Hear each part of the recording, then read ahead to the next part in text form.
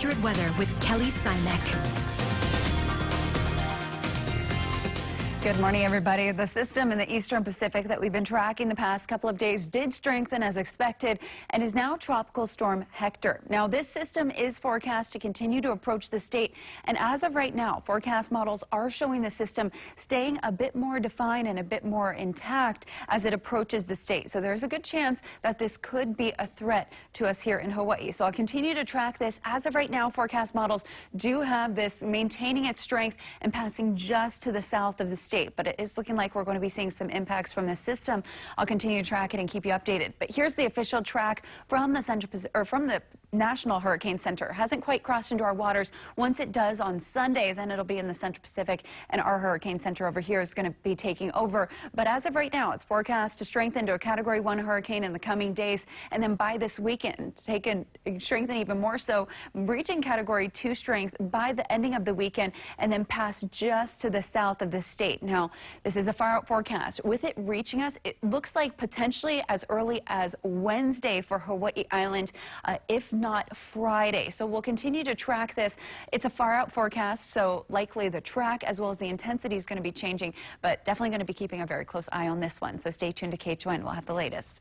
Well, what we're going to be seeing here back at home, as you can see, a cloudy start to the day, but we are expecting a lot of sunshine. There's some blue skies out there we can see, and if you can tell, occasionally the camera shakes. It's windy out there. Our winds have picked up even more so. We're going to be seeing our winds blowing up to about 30 miles an hour for today.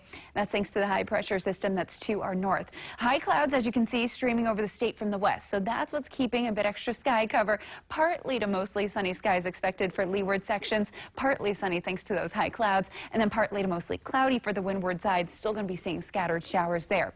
More widespread rainfall is expected over the weekend, and then we'll clear out a bit more at the start of next work week. All right, that's looking at your weather. Now let's send it on out to Surf News Network's Gary Cooley, who has everything you need to know about your surf today. Hey, good morning, Gary. Hey, good morning, Kelly. Welcome to August. Well, guess what? Makapu'u's top of the list with these winds.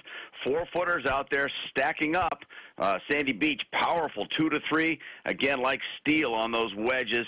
And over there at Diamond Head, it's 2 to 3 as well, but it's ripped apart, a big furball mess. Down 1 to 2 plus. There's some shoulder-high waves coming through to Magic Island as well. And out there to White Plains, 1 to 2 plus. Makaha's mostly afoot, and the North Shore as well. 15 to 30 all the way through Friday with those small craft advisories tagging along, and it's even going to stay windy over the weekend, but just down a notch. And we're looking at a high tide right now going low at noon. Our sun's going to set 7:10 and rise these days at 6:04. So lots of swell coming, so August looks like it's going to rock and roll. That's the update. Green Tea Hawaii. Join the Loyal Tea membership. You'll save plenty in the name of health and benefit your body. GreenTeaHawaii.com. All right, Chris, over to you. Have a great Wednesday.